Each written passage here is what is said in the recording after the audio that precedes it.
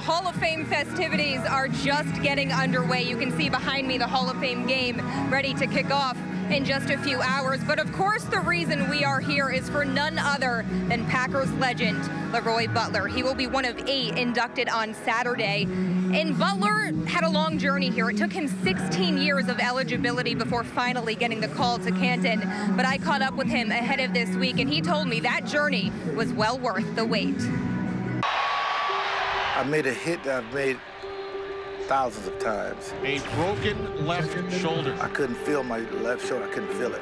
When LeRoy Butler's football career came to a sudden end in 2001, Big blow for the Packers defense.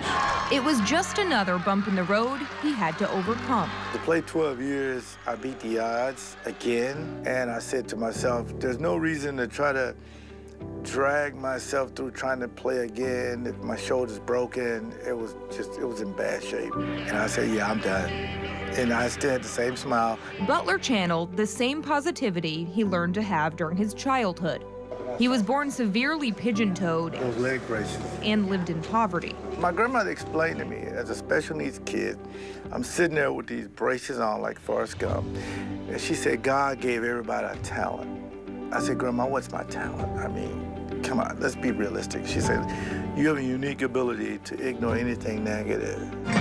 So during the 16 years it took to achieve football immortality, the legendary Packer safety was patient, I don't believe this.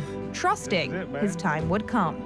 Was there any point during the 16 years where you doubted that you could get in? No. You always thought you would? No. I just don't think like that. Butler spent the entirety of his 12-year career in Green Bay. Few stayed with their original team. I took 3 pay cuts to do it.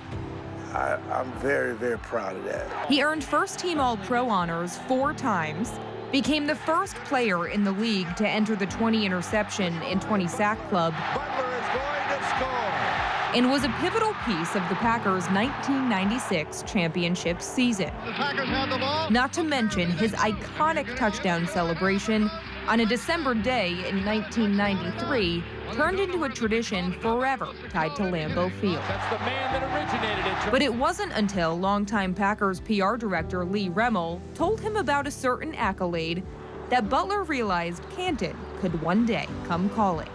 He said, you made first team all decade. One day you're gonna be in the Hall of Fame. I've never even thought about Hall of Fame before that. His mother, Eunice, jumped on board. We worked on my speech 2009 or 10, something like that. I was like, Mom, that's kind of narcissistic to just assume I'm gonna make it. She's like, oh yeah, you'll make it, but you gotta be prepared. Eunice passed away 6 years ago. This is very emotional, especially when I see my mom, you know, because she was amazing. But her presence will be felt in his speech, full of gratitude for the people along on his journey. What's the most valuable thing that she guided you to put in that speech? She wanted me to emphasize the people that helped me. That's kind of the headline. The story should be you. And LeRoy Butler's And Saturday, Hall of Famer will finally be added. Do you feel like there's a sense of finality to that and that it's kind of officially closing the chapter on your football career? I think it'll never be closed because of who I am.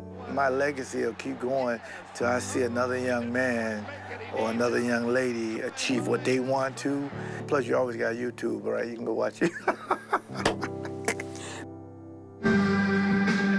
A remarkable story for Butler. He will be inducted Saturday by his wife, Genesis, and former Packers teammate, Gilbert Brown. He will be speaking first, and he told me his goal is to have the shortest speech in Hall of Fame history, so we'll see if he stays true to his word. Plenty more to come from what will be a very exciting weekend here in Canton. Live from Pro Football Hall of Fame Weekend, Nicole Menner, Fox 11 Sports.